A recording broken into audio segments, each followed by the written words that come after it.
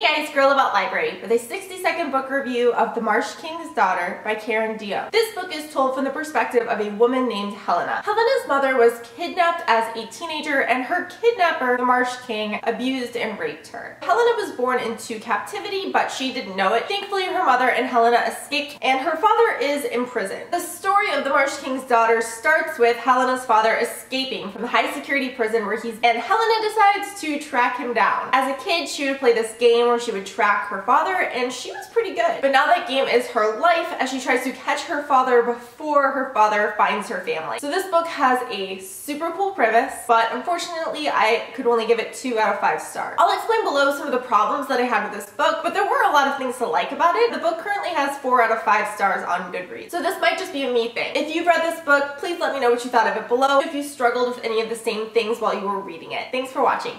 Bye.